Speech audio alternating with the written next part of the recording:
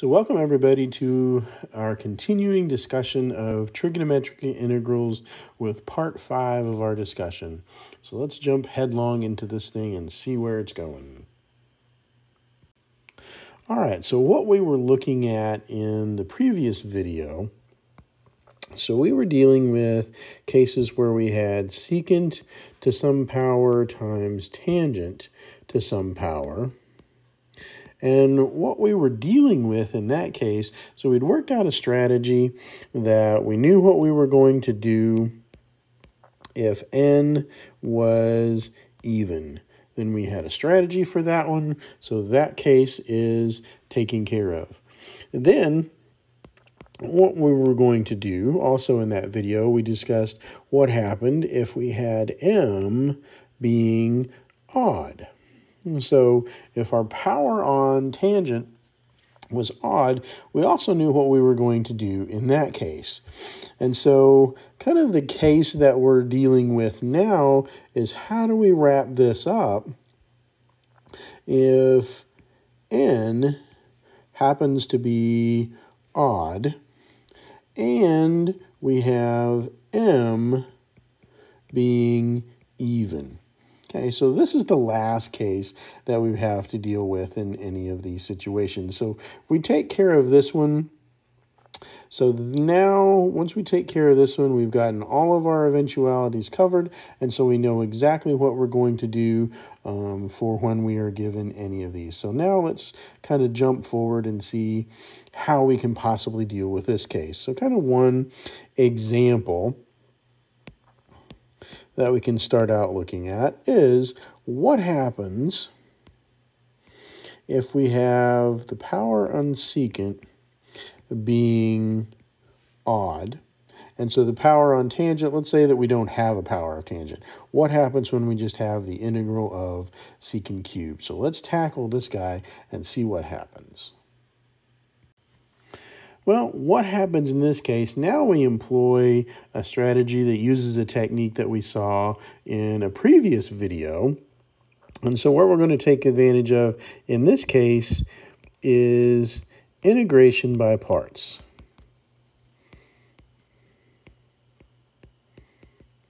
Okay, and the idea with that is we need the product of two functions. So remember our formula for integration by parts. We had a u dv was going to be a u times v minus the integral of v du. So somehow in all of this, we need to separate this out into something that is a regular function and then something that looks like a derivative. Well, what we do with that is we remember that, oh, if we've got an even power of secant, so if we've got a secant squared, then this looks like a derivative. So this looks like a dv, because remember that we've got our derivative formulas that if we look at the derivative of tangent, that just gives us secant squared. And so this thing really does look like our derivative already. So we've got our dv in hand, and then once we've got our dv, everything else just then becomes our du. So let's put this into play and just apply our derivative formulas. Okay, so what we've got, in this case, we've got u being secant of x, dv being secant squared of x dx, v, then we know, just becomes tangent, and du, derivative of secant, becomes secant of x, tangent of x, dx. And so applying our integration by parts formula in that case, let's get rid of this so we've got some room floating around in here. So doing that, let's see what happens with our integration by parts formula. Well, we've got a u times v, so that's going to give us a secant of x, tangent of x, minus the integral of v du. So the v du looks like tangent of x times secant of x, tangent of x,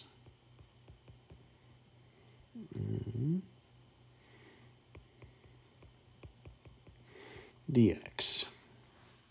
So kind of putting this together and maybe cleaning it up a little bit. Let's kind of jump down here to the bottom. Cleaning that up, we get something that looks like secant of x, tangent of x, minus the integral of secant of x, tangent squared of x, dx. Okay. And so what happens in this case, now we take a look, all right, well, we still are kind of in our problem case, right?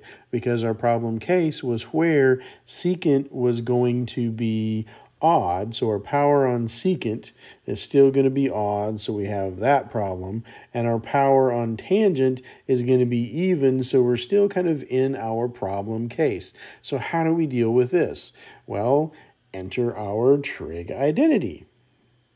Okay, so our trig identity, what we can do is to say that our tangent squared, so secant of x, tangent of x,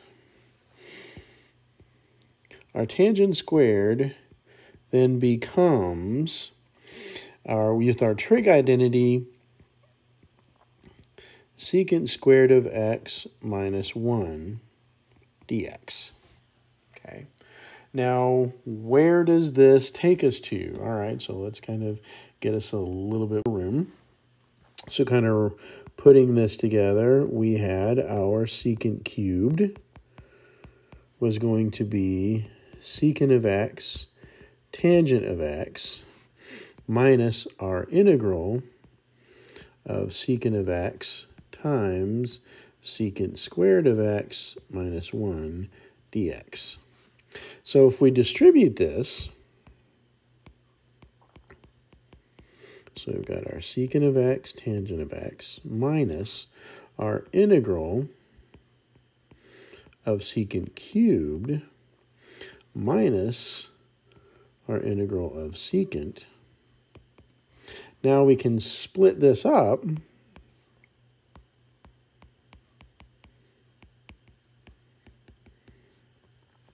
minus an integral of secant cubed dx plus an integral of secant of x dx.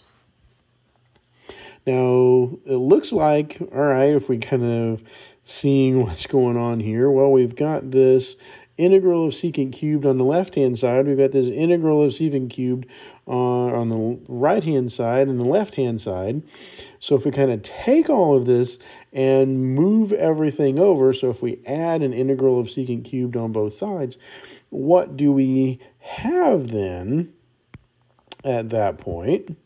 Well, we get, if we move it over, we can add them together. So that's going to give us a 2 times the integral of secant cubed dx is going to be our secant of x, tangent of x, plus the integral of secant of x dx. Okay. So what do we do with this? Well, now that's going to tell us that our integral of secant cubed is going to be 1/2 secant of x, tangent of x, plus 1/2 our integral of secant of x dx. So we've kind of kicked the can down the curb a little bit in that we've gone from one side having a power of 3 to the other side having a first power. So things are better if we can then turn around and figure out what the integral of secant is. And so that is really our next step. And so in solving our problem, we got it down to this. We said we need to find the integral of secant. Now, the integral of secant is kind of one of those things that the trick that we have for that is kind of one of those you can sit and stare at it like, how in the world did anybody ever come up with this trick? And honestly, I don't know. This is maybe just sitting and staring at it and inspiration finally strikes you. But the idea is this. I've got secant of x, and I'm going to multiply it by something. I'm going to multiply it by 1, but a very strategic form of 1. Now, what is that strategic form of 1? It's going to be secant of x plus tangent of x over secant of x plus tangent of x. Now, that really doesn't do anything. It's just multiplying it by 1. But when we distribute that secant on top, take a look at what happens. Well, so on top, we're getting a secant squared. On the bottom end, we're getting a secant x, tangent of x. While on the bottom, we've got a secant of x plus a tangent of x. Now this looks like, well, okay, where are we possibly going with this? But if we stop and think now, let's do a u substitution with u equal to secant of x plus tangent of x. So that our du, derivative of tangent, or derivative of secant, becomes secant of x, tangent of x, plus our derivative of tangent becomes secant squared dx. And so what does this whole thing then become at that point? It just becomes the integral of 1 over u du. And so we end up with, what is our final answer? Well, it's the natural log of the absolute value of u plus c, but u was secant of x plus tangent of x.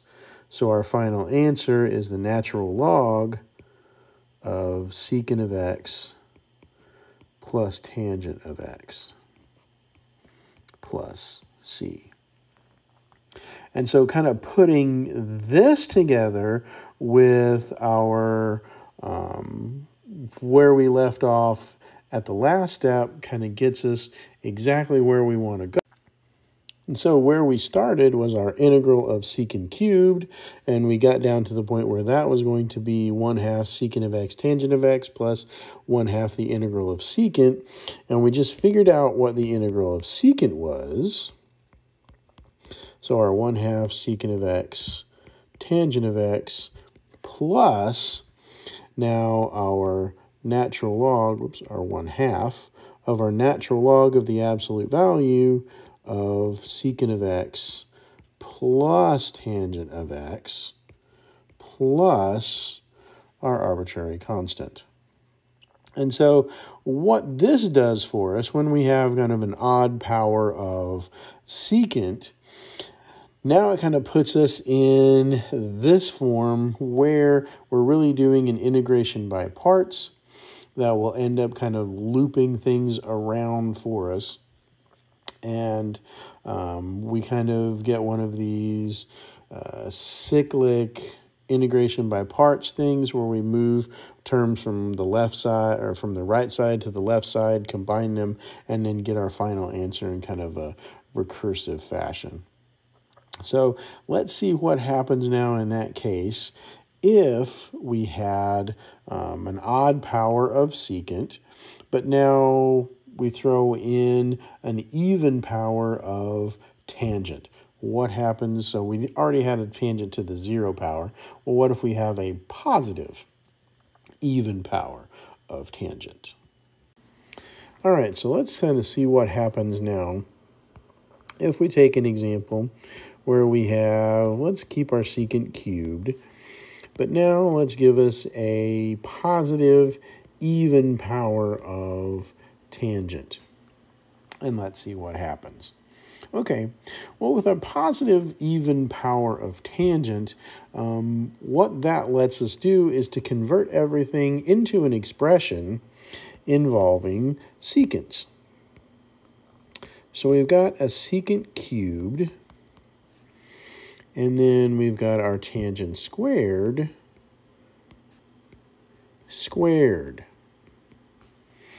which we can use our trig identity to say that this is going to be secant cubed. And so then we've got our secant squared of x minus 1 squared dx. Well, if I multiply that out, let's see what happens. Secant cubed times, so if I multiply this out, that's going to give me a secant to the 4th minus 2 secant squareds plus 1 dx. So distribute my secant cubed. So now I've got a secant to the 7th minus 2 secant to the 5th plus a secant cubed. Okay. Now, what that strategy does for us is kind of get us back into the case, similar to the case that we were dealing with before. So now we have this power, we've got these kind of odd powers of secant.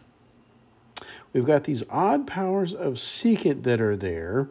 Secant cubed, we just integrated that one. And so if we can come up with a more kind of general strategy to deal with these odd powers of secant, well, now we've got our problem totally solved in that case. And so let's see what happens when we've got these kind of more general, only dealing with powers of secant. So the idea is when we have an integral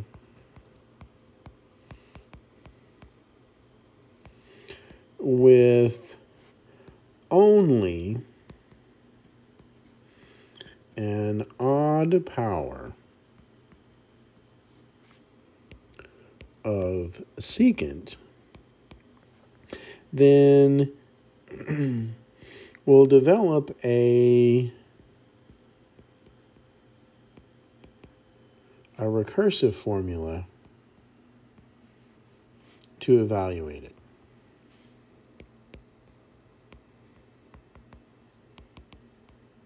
Kind of remember what happened with our example of secant cubed.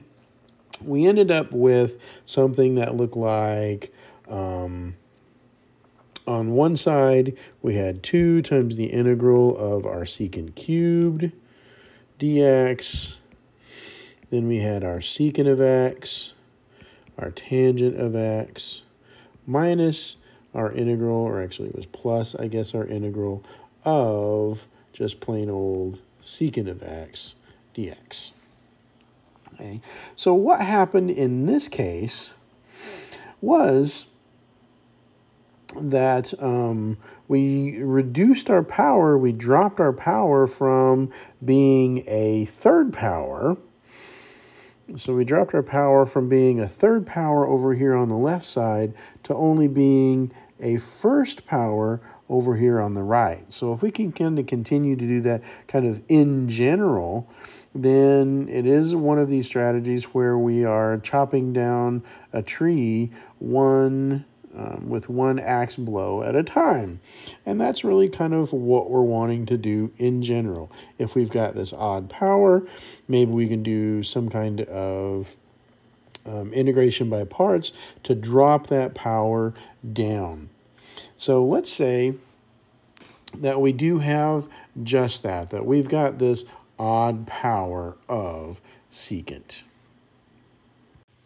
All right, so if we've got this odd power of secant, then what happens is we kind of separate those out a little bit.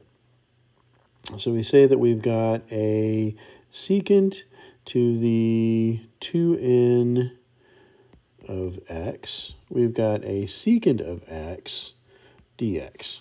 So we kind of separate those out. Now, in the case where we're 2n, we can kind of take out two of those.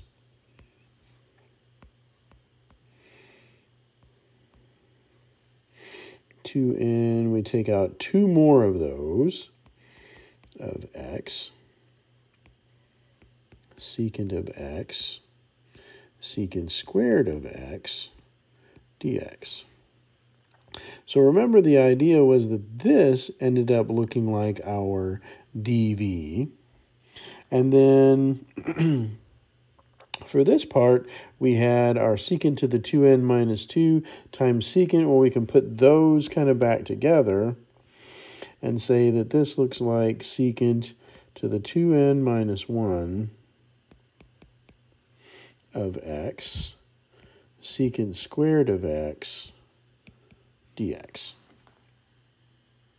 Okay. So what happens is this guy becomes our dv. This guy becomes our u. Whoops, sorry, not our du. This guy becomes our u. And so what do we have? U being secant to the 2n minus 1 of x. dv being secant squared of x dx. V then becomes tangent. Du becomes 2n minus 1 secant to the 2n minus 2 times the derivative of secant, which is our secant of x, tangent of x, dx. So kind of maybe to clean that up just a little bit, we've got our 2n minus 1. Putting those secants together, so we've got a secant to the 2n minus 1 n of x times our tangent of x dx. So that now our u substitution, where not our u substitution, but our integration by parts, we've got a u times v. So secant to the 2n minus 1 of x times tangent of x minus the integral of v du. Well, that's going to give us a 2n minus 1, a secant to the 2n minus 1 times a tangent squared of x dx. But then with our tangent squared, we kind of do that same trick that we did before.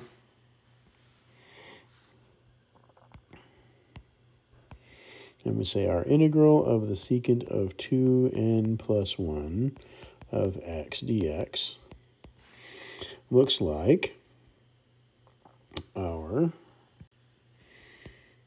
secant to the 2n minus 1 of x, tangent of x, plus, or minus, sorry about that, minus our integral of 2n minus 1 secant to the 2n minus 1 of x times tangent squared.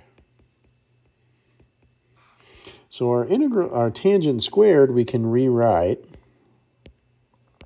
into an expression involving secant. So we've got the integral of 2n minus 1 secant to the 2n minus 1, and then secant squared minus 1. Forgot my argument. Secant squared minus 1 dx. So that we've got our secant to the 2n minus 1 tangent minus, I'm going to pull that 2n minus 1 to the outside, secant to the 2n minus 1 of x times secant squared of x minus 1 dx.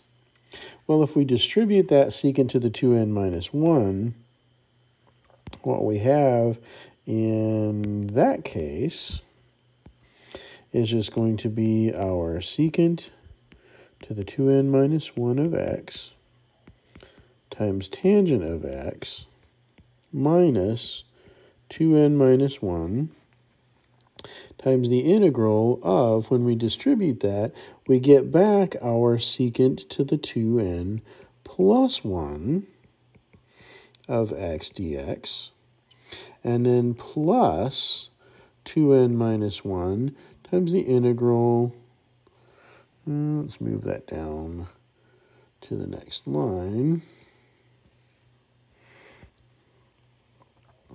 So plus our 2n minus 1 times our integral of secant to the 2n minus 1 of x dx. So now what we then have is an expression where we've got an integral of the secant of 2n plus 1 on the left-hand side. We've got another expression where we've got an integral of the secant to the 2n plus 1.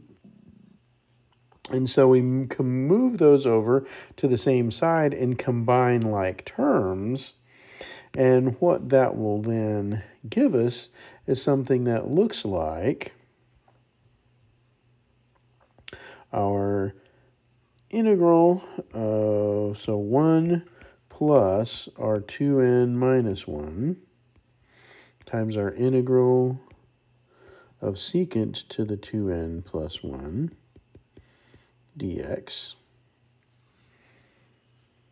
is equal to our secant to the 2n minus 1 of x tangent of x plus 2n minus 1 times the integral of secant to the 2n minus 1 of x dx. So kind of putting this together, now what we have as an integral formula,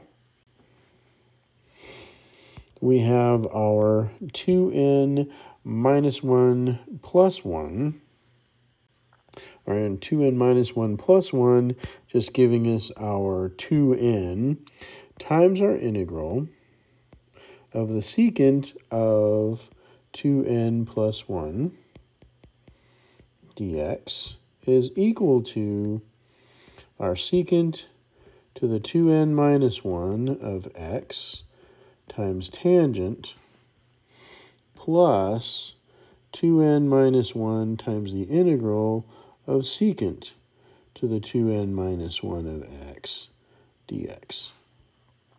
So kind of finally putting all of this together, we end up with our integral of the secant of 2n plus 1 dx being 1 over 2n secant to the 2n minus 1 times tangent plus 2n minus 1 over 2n, integral of secant to the 2n minus 1 dx. And so sure enough, what we have in the case when we did n equal to 1, so we had the integral of secant cubed, that ended up just being a 1 over 2 secant to the 2 times 1 minus 1 just gives us secant times tangent, plus 2 minus 1 is 1 over 2 integral of secant of x dx. And so that was the expression that we had. What we were doing in kind of the previous problem, in the case when n was equal to 2, what did we have? Well, the integral of secant to the 2 times 2 is 4 plus 1 gives me 5. What is that going to be? So it's going to be a 1 over 4. Secant to the 2 times 2 is 4 minus 1 is 3 times tangent, plus 4 minus 1 gives me 3 over 4 integral of secant to the 2 times 2 is 4 minus 1 is 3. But I know the integral of secant cubed, and so that becomes 1/4 secant cubed tangent plus 3/4 times the integral of secant cubed, which was our 1/2 secant of x tangent of x, plus 1/2 the integral of secant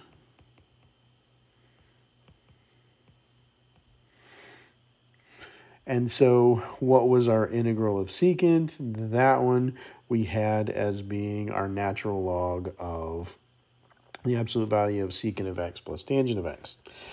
And so what that in turn then gives us is a recursive formula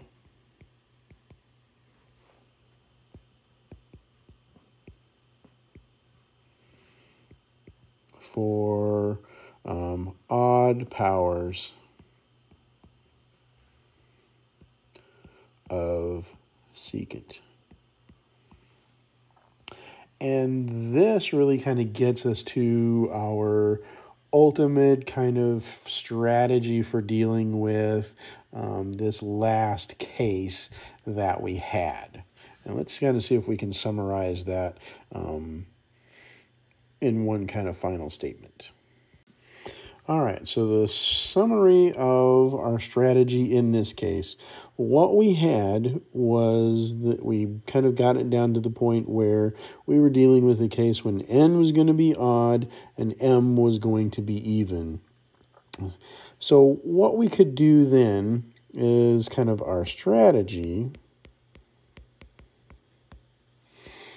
is to say that since m is even, since the power of tangent is going to be even, then we could convert tangents to an expression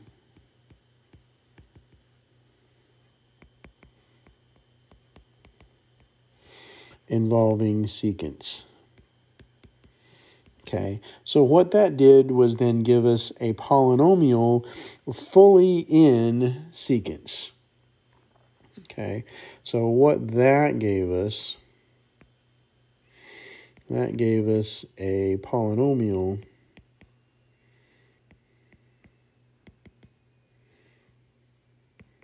only involving powers of secants.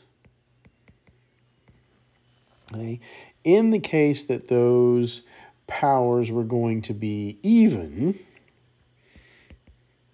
so for even powers of secants, strategy we've already talked about. So see our previous strategy. For only odd powers of secant, there we're utilizing the recursive formula that we just developed. And so the recursive formula, we can kind of chop down all of the odd powers, eventually getting down to a single power of secant, and the single power of secant then just became our natural log of the absolute value of the secant plus the tangent. And so the recursive formula eventually got us down to that. For even powers of secants that showed up in our polynomial, that was our previous video to deal with that. And so now this does get us to a strategy where we are able to deal with all possible circumstances. So if the power on secant is even, we know what to do. If our power on tangent is odd, then we know what we can do. In this case where we've got the power of secant being odd and the power of tangent being even, now we just worked out the strategy for this. And so this kind of encompasses all the possibilities for all of the cases that we can deal with. So we've got this strategy ahead for each one of those. This kind of wraps up a lot of our kind of trigonometric integrals. Maybe we've got one more kind of special case to talk about with product to sum formulas and those kinds of things. So stay tuned for that, but we've gotten the bulk of it taken care of, and I will see you guys next time.